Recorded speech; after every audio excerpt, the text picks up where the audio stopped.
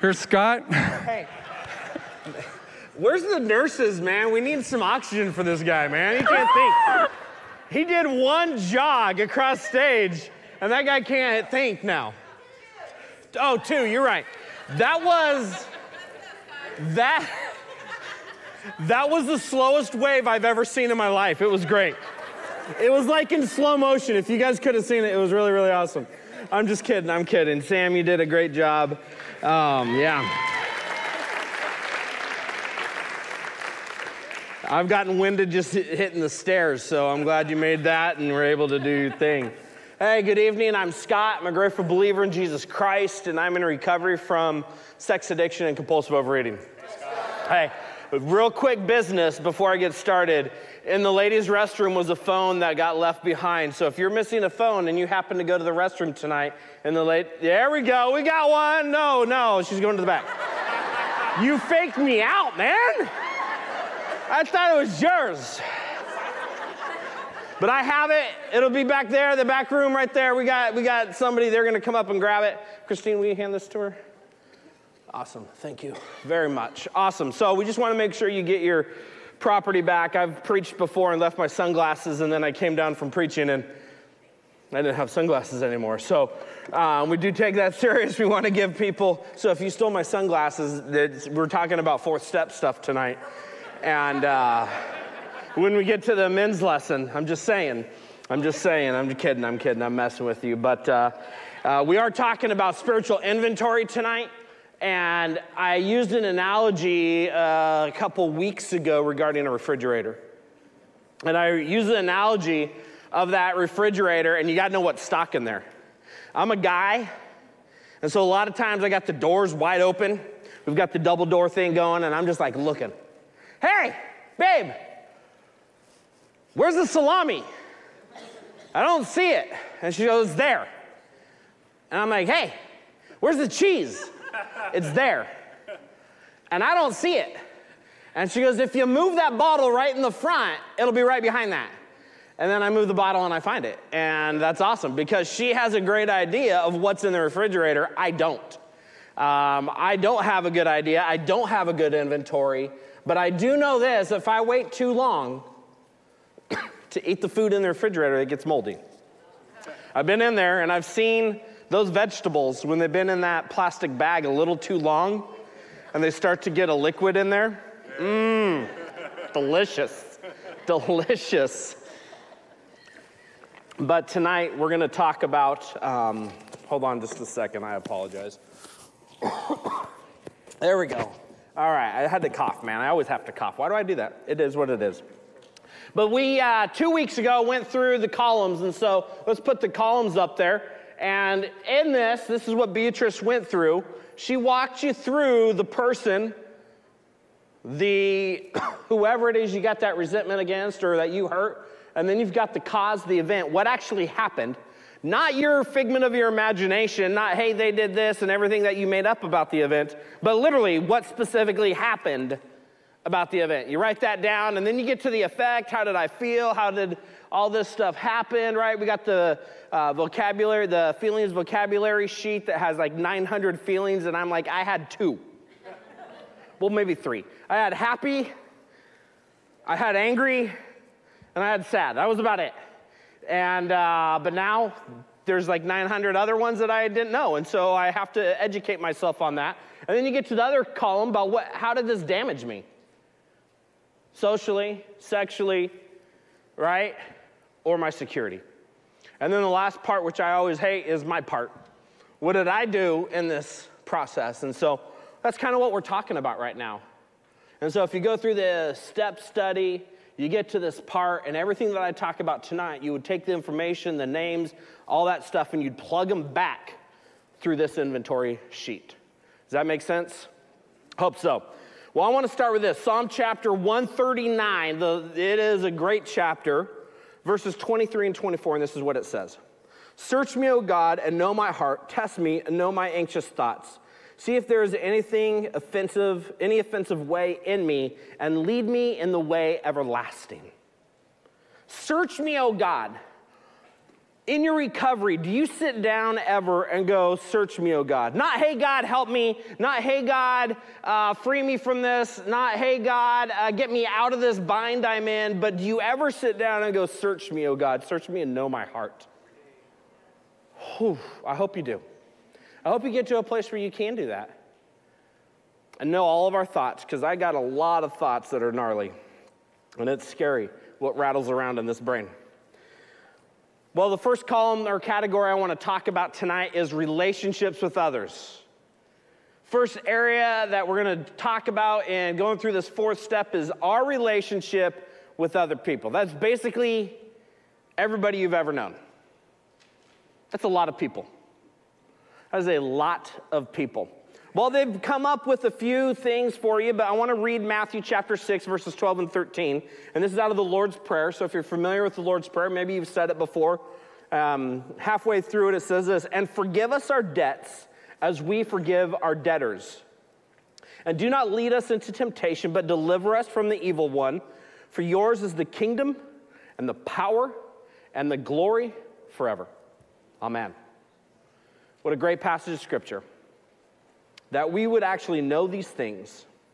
And we have to, in order to forgive, we have to know the hurt we've received, right? And in order to ask for forgiveness or seek amends, we have to know what we've done to other people. Hence, inventory. Well, first question, and there's a list of 7 questions up here. Who has hurt you? For some of you, you sit down and you're like, this is my jam. Because why? Because we have been victims a lot of our life, and we love to sit down and we love to write out how everybody else in this world has hurt us. I get that. I remember a moment in time I had a job, and I remember getting called into an office with a bunch of other leadership at this job. So it was a senior leadership team at this place. And I was in this room, and there were 6 guys in there, and there was one main guy. And I remember walking into this room, and I remember he started this conversation, and he goes, hey, Scott, I just want you to know you're fat. Wow, the great way to start the meeting. That's really awesome.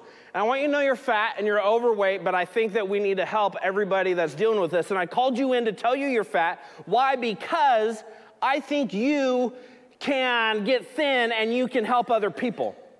And I was like, I'm going to punch you right in your face, but if I do, guess what? I'm going to get fired, so I'm probably going to just sit here. So I sat and listened, and he continued to talk, and then not only did he say that, he goes, but there's a lot of other people on this campus that are fat as well, and I want you to go to them and talk to them and get them to get help. What the heck? Exactly. So when you start, yeah, I know, that's what I was saying. What the heck? What is going on? I remember this meeting, and I walked out of that meeting. I told them a little thing or two. I said, hey, no way am I ever going to do this. Do you understand how offensive this is, how hurtful this is? And I walked out, and I had a 30-minute drive to a dentist appointment, and I cried the whole way there. I called my wife because I didn't know what else to do, and she was a huge blessing to me, and that was huge. More recently, I've been in a meeting, and I've been telling truth, and I've been sharing something with a guy saying, hey, these are the things that have happened. Boom, boom, boom, boom, boom. I've seen them. I've witnessed them. I have witnesses that will say these things happen. And then what has been responded is, no, you're a liar. That didn't happen.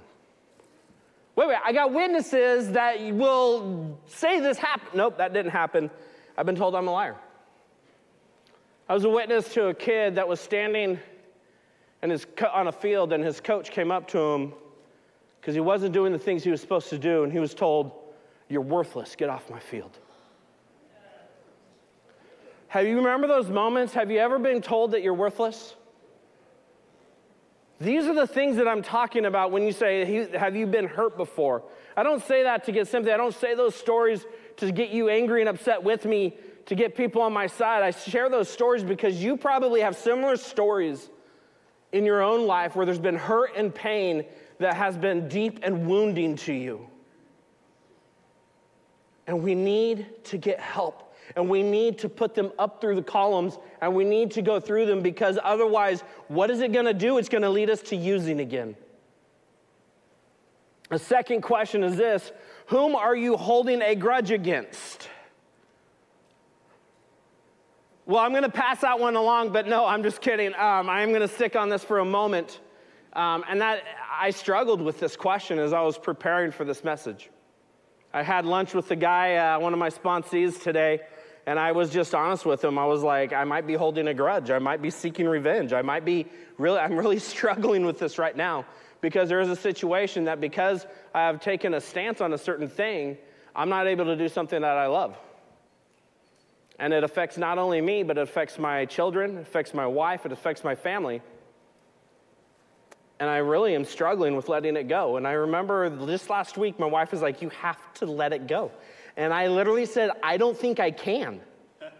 I know I'm the recovery guy, and I know I got all the tools, and I know I'm supposed to, because I'm supposed to do that, because I get a paycheck to be the recovery guy, but I don't think I can right now. And so guess what? I meet with my sponsor. I meet with my accountability partners tomorrow at breakfast. And I'm going to continue to go through this, and inventory it, and go through it, and go through it. Whom are you seeking revenge against? Who do you see and you go, I just wish I could, right? I remember watching a movie recently, and there was this guy that just walked in, and he just walked up and slashed a dude's tire and then went in and talked to him and then left. And I was like, what just happened? Oh, he slashed his tires. Yeah. You know, the people that you're actively seeking to punish them, maybe it's your spouse, and you actively seek to punish them through not talking. Well, I'm being kind. I'm not sharing evil things to them. Yeah, you're right, but you can still cut that silent treatment with a knife. It's still tension, and we still try to get back at people like that. Are you jealous of somebody? I was jealous of this guy named Ryan Baldwin that I went to high school with. He was an amazing athlete, and his dad was a pitcher for the Mets. And this dude had all the talent in the world, and he squandered it, and he was like, and I just wished I had 1 ounce of that talent. It was rough. Who have you hurt? I can sit up here right now and I've hurt my family, I know. My addiction to pornography, the lie I believed is it's not hurting anybody at all.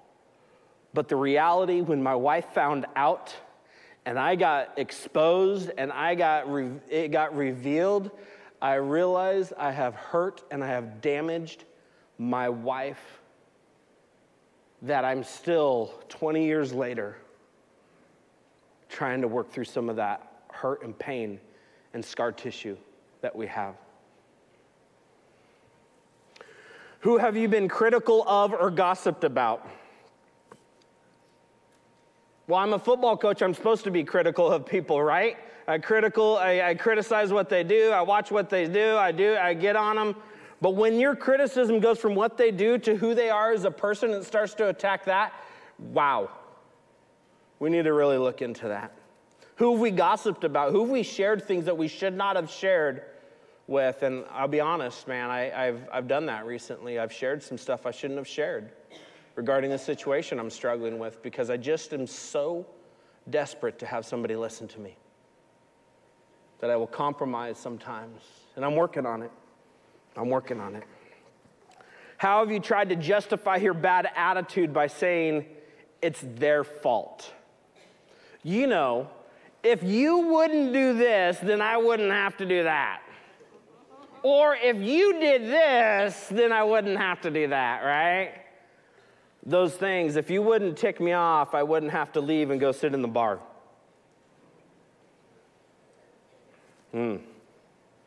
Hosea 4 verse 4 says this, but don't look for someone to blame. Pretty straightforward, simple. Man, I got to cruise through this. I'm sorry, guys. Priorities in your life is the next category. Priorities in your life. Matthew chapter 6, verse 33, it flashed up there a second ago, but it says this, but seek first the kingdom and his righteousness, and all these things will be given to you as well. As well as Matthew 6:21, where it says this, for where your treasure is, there your heart will be also. The things that we invest in, the things that we focus on, those are the things, that's where our treasure is. So when you're putting all your time and all your energy into that drug, into that alcohol, into that relationship that your wife doesn't know about, when you start doing those things, the hurt and pain, that's where is there. It's really showing your motives. So here's the questions that are lined up. What areas aren't you putting God first in? You know, your selfish behavior. I remember Brian Regan. You remember Brian Regan, the comedian? Love that dude, hilarious. He's got a bit where he talks about the me monster, where he goes to a party and there's that guy that all he does is start talking, right? And so many times we are all about ourselves. We're in a relationship and we say we love this person, yet everything about this relationship is all me. What can they do for me? Instead of how can I love and serve them? Couples come in for counseling. Couples come in because they're going to get married.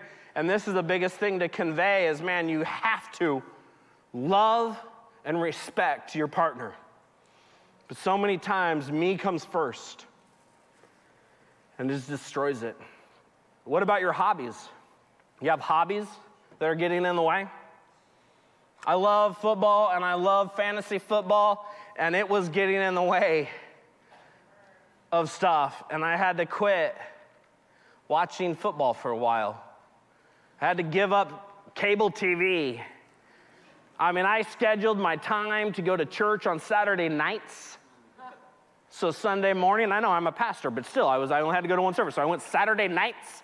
Sunday morning, I'd wake up, I'd watch Yahoo? Yahoo's the drink, Yahoo's the website. I'd watch Yahoo, and I would get the information regarding all my fantasy picks, and all I had to do is shift my guys around and last-minute decisions. And I did great. I was first, second, third place for a couple years running, and then there was some financial stuff, and I had to make a decision. Do I continue down this path, or do I say, hey, let's cut cable and let's cut this stuff so that way I can change maybe my priorities? What from your past is interfering with you doing God's will? And that's going to be your focus question tonight. Your ambitions, your pleasures.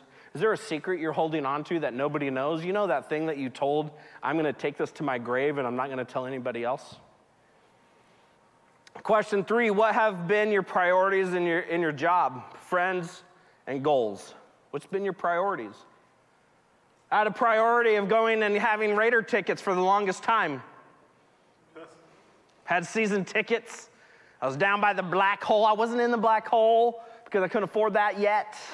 But I was by the black hole. I could see all the craziness and be awesome. You know, during Christmas time, they had the Mr. and Mrs. Raider claws they were right across the aisle from me. I was there. I was in it. It was awesome. And all the while, putting my family more and more in debt. Where was my priorities? Was it getting that feeling of going to a Raider game or going to a football game?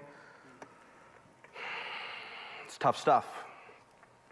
Who did your priorities affect? They affect somebody. I know my priorities affected my family, those around me. What was good about your priorities? What was wrong with them? The next category is your attitude. Man, I got to cruise. Your attitude.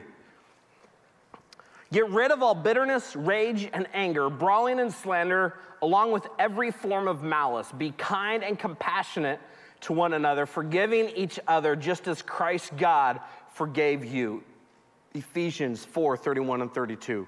That is a lot of stuff that I'm like, God, couldn't you just say it different? Can't you just keep it vague? Why do you got to be so stinking specific? But he lays it out. First question that comes up is this: do you have an attitude of gratitude? Attitude of gratitude. Or do you find yourself always complaining about your circumstances? Let me say one word and see what it triggers in you. Work. Yeah. Do you work with a joyful heart? Are you the guy that's like, woohoo, I love this, this is great? Or are you the person like, oh man, I got to do this again, man? I struggle sometimes. Sometimes I don't have the best attitude. Sometimes I do have a good attitude. What about with your family? You know, holidays are going to come up again. You got to go to Thanksgiving. And you don't want to go to that person's house, but you're going to be there.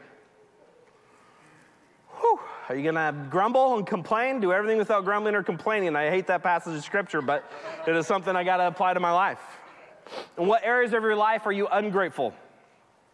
Question 3, have you gotten angry and easily blown up at people? Yeah. All it takes is one person to cut me off.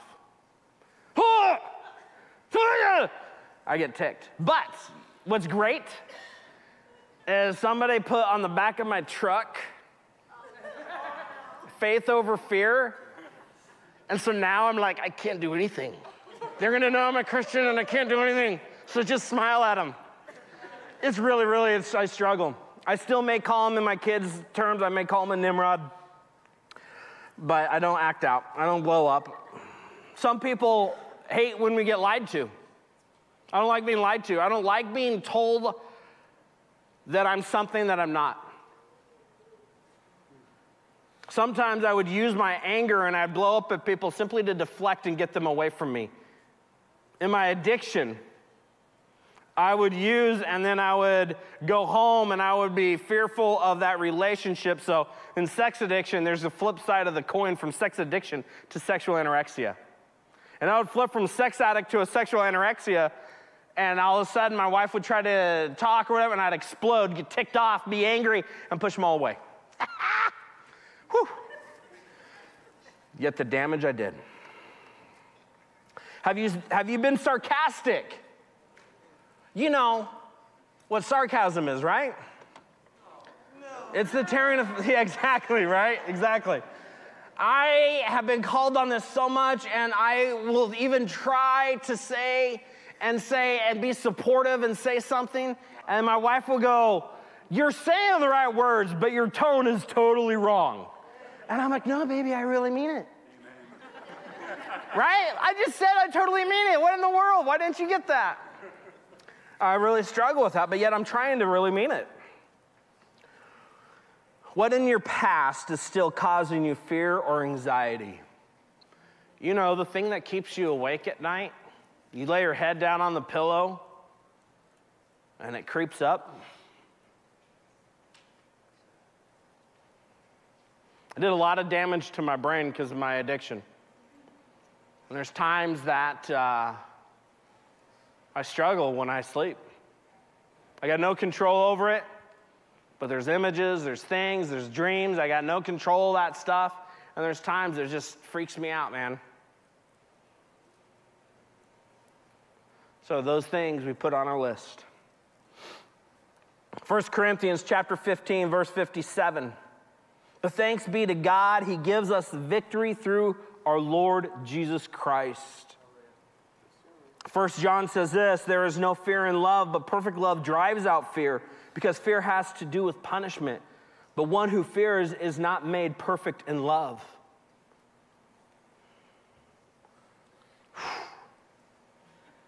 Yeah, I'm not going to go there.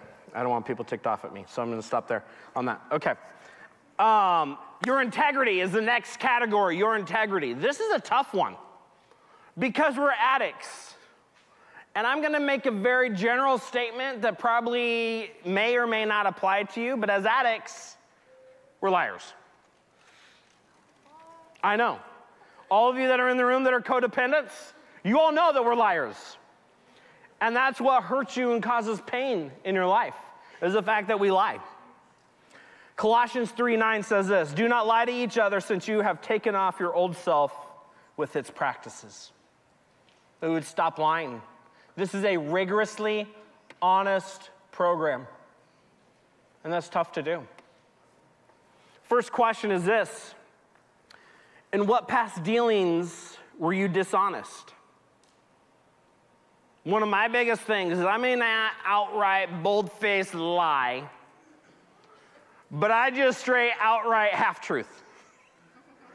right? I share just enough, but not enough, so I get in trouble, right? So how much do I have to share so that they stop questioning me, but not enough so I get in the ultimate trouble? All the codependents right now are ticked off. I am so sorry. But that is so true in our lives, and I try to get better. I got caught in one of these the other day, and I was like, oh, no. I thought I was getting better, but I'm not. I got to make amends. I got to go and do my stuff. That's a good thing we're only on step 4, but when we get to steps 8 and 9, we'll learn how all that plays out. How about this? Have you stolen anything? Paper clips, pens, right? You're in the grocery store at O'Brien's or wherever you're at, and you're going through that one bin, and all of a sudden you see the candy there, and you're like, hey, there's free samples. This ain't Costco, man, no. Have you taken things? How about when you're in your addiction and you were employed and you did your stuff when you were at work? What about the time you stole? Money, whatever it may be. Question 3, have you exaggerated to make yourself look better?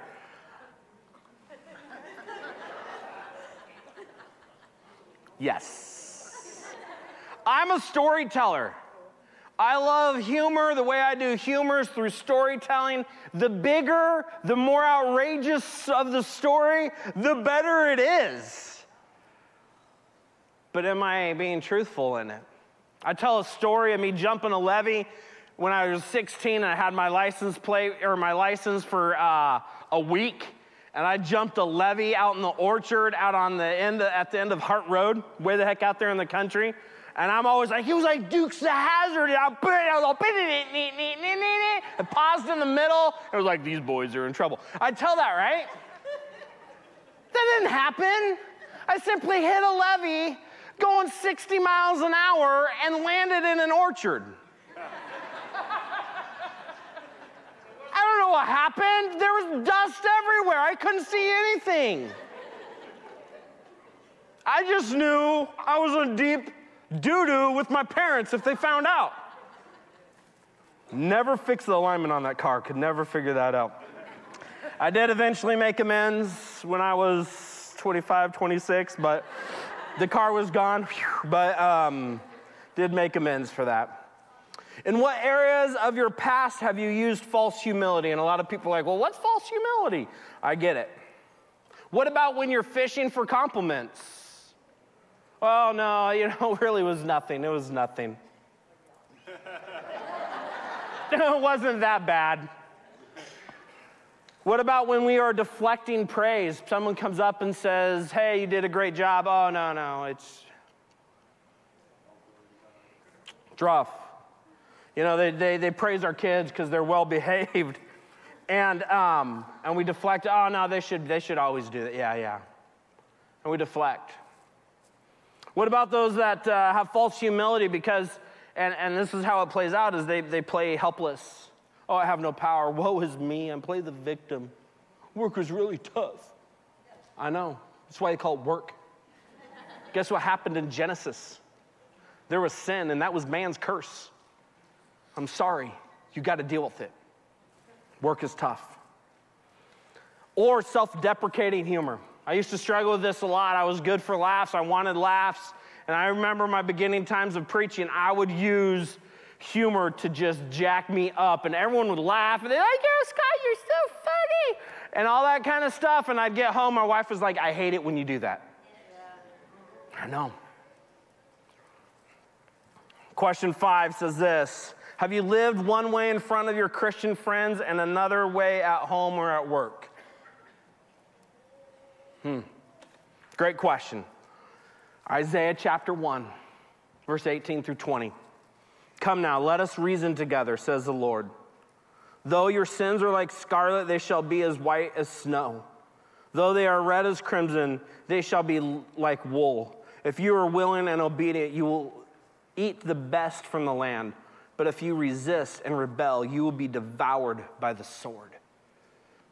So I'm going to take a moment. I just went through 4 categories, a lot of questions, and I just brought up my own hurt and heartache, and that may have triggered you, and you may be in a place that you're going, holy cow, why'd I even come tonight?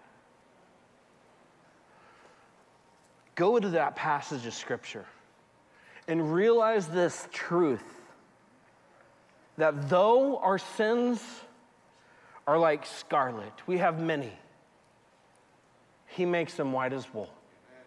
He heals us, He cleanses us, and all that kind of stuff. And we have to do this work so that we can be healed on the inside. This is what God uses to help us heal. So that way it doesn't keep hanging out with us until we're 90 years old and still stuck on the same thing. You know, one time when I was... No, we won't be doing that. But we will be standing firm on the truth that God has forgiven us. We are forgiven and clean. And if we continue recovery, we will make amends, and all our relationships and the friends of my buddy, they'll be flat.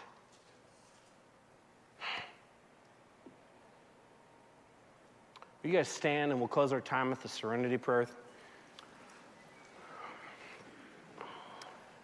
God, grant me the serenity to accept the things I cannot change, the courage to change the things I can, and the wisdom to know the difference. Living one day at a time, enjoying one moment at a time, accepting hardship as a pathway to peace, taking as Jesus did the sinful world as it is, not as I would have it, trusting that you will make all things right if I surrender to your will, so that I may be reasonably happy in this life and supremely happy with you in the next. Amen, amen. I know that was like an emergency break thing at the end, and I know we're running out of time, but take that truth tonight. Apply it. Go to your focus questions and what from your past has or is keeping you from following God's will for your life. Have a great night. We'll see you guys at dessert.